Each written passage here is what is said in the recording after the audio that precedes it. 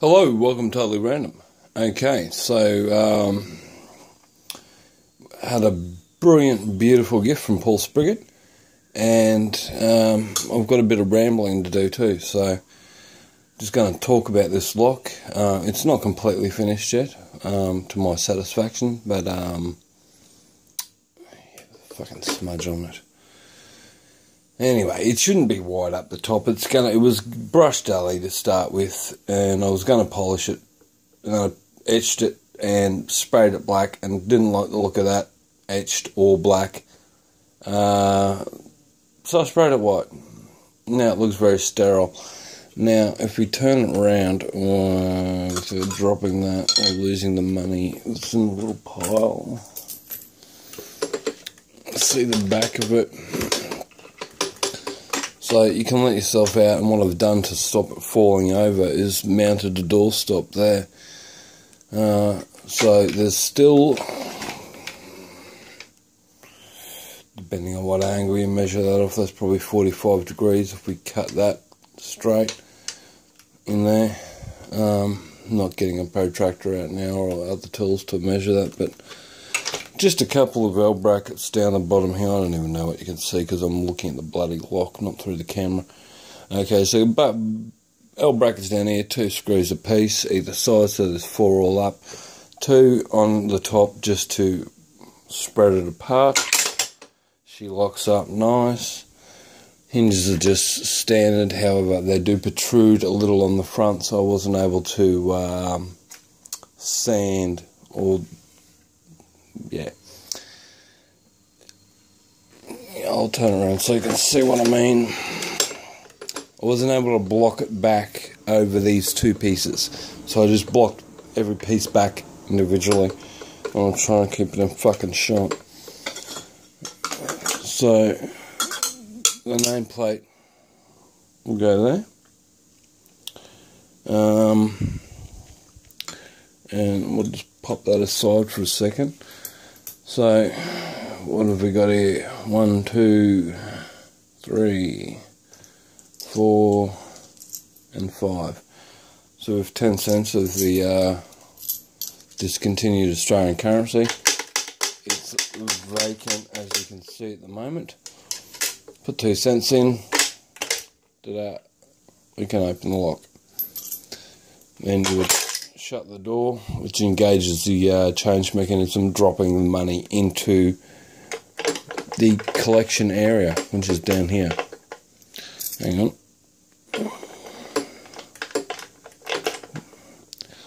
So there you can see 2 cents.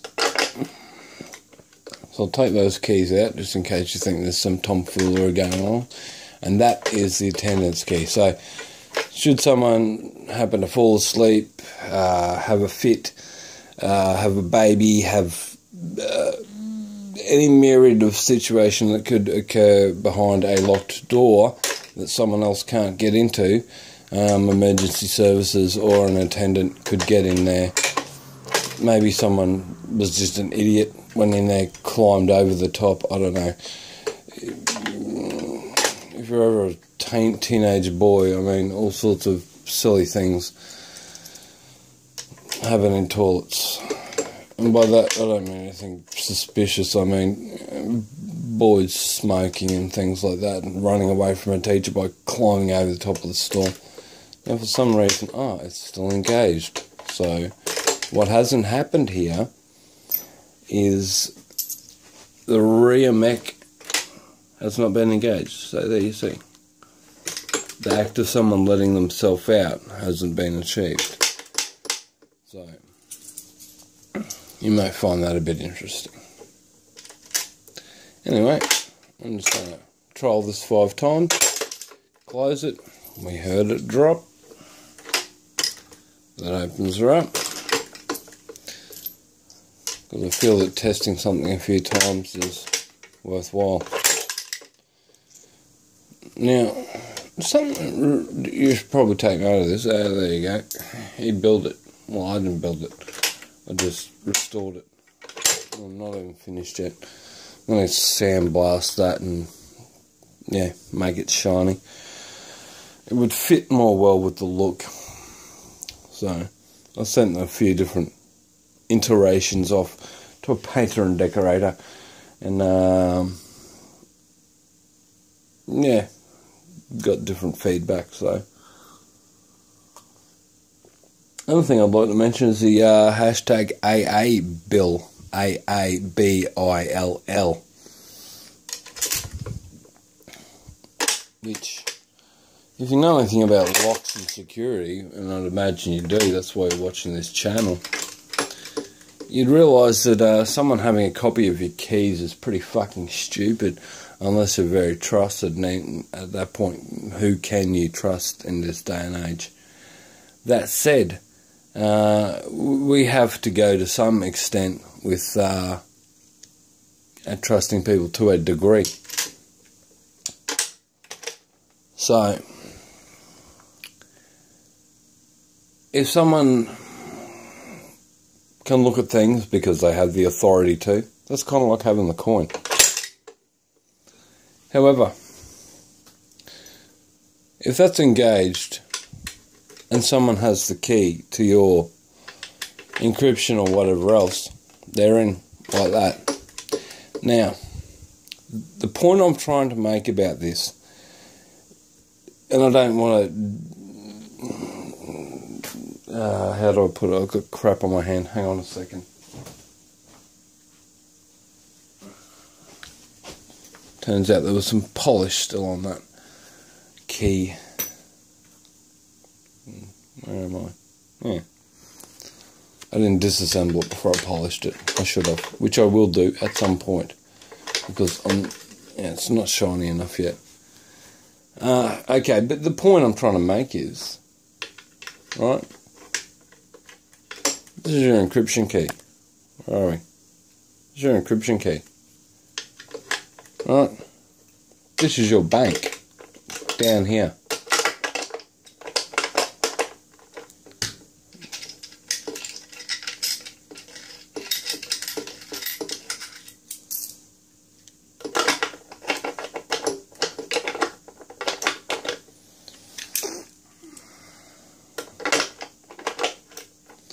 Or any other accounts online. So we'll take those keys out. We'll pretend that everything's normal. We'll reset the lock. And this is your piggy bank. Maybe this is your superannuation that you use to pay off your new car or something like that. Maybe it's a house payment.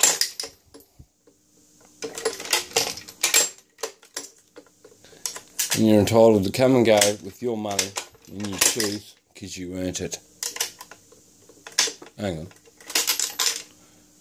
We sort of did a double up there. Now we'll have to get ourselves out. With the government having access to everything that you have online, your phone, your mobiles, your computers, your tablets, your PCs, whatever else. It's almost like someone having a key that can enter the private domain that you've already paid for with your taxes and everything else. So, I'm no expert on politics, but a good man, sent me this lock and some blank keys. And this is the analogy I'm trying to make here. I knew nothing of this lock other than it used a lever mechanism downstairs, and it also had a flag blank up top, which I knew nothing about. So to get past that, that was cut. Now, to get the change, I'm pressing this key here. And there's the money. Effectively, what the Australian government wants to do right now is have this key and this key to your life. So I'm sorry to sully this video with that topic. However, backdoors and encryption, or backdoors to encrypted, I think I'm speaking to the converted and the choir here, but, and cheers, Australia. We just fucked up real bad. Yeah, I said it was going to be a ramble. I'll try and get that back in shot for those of you interested in looking at that. Pro tip, if you need to film something in that's too tall, get a selfie stick, your other device, stick it in that and use your phone. Or some other device that a selfie stick can hold. Your burner if you got one.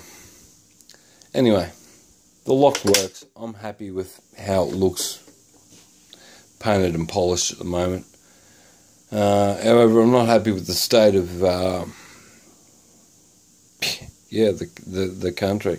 That's ridiculous. Because this is the point I'm trying to get back to, and yes, I haven't painted the red arrow on there yet. But when I find a decent dye marker, I will.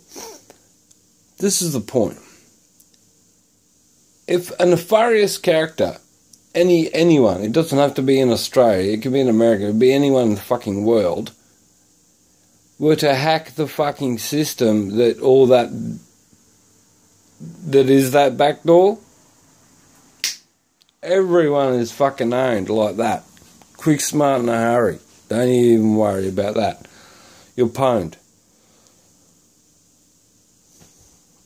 What more is there to fucking say about that? I mean, yeah, I'm ranting now. I've taken, 12 minutes or more to present something which I was really enjoying, and just, I cancel that. I do really enjoy. But yeah, I've contaminated it with this, and the reason I'm mentioning it is because Article 13 as well. That's another issue for the EU, or however it stands at the moment. That may stop people in the EU talking to people in America or Australia. Or those communications being watched with the content. I mightn't be able to watch someone's video or vice versa. That is fucking ridiculous. You're not hurting anyone.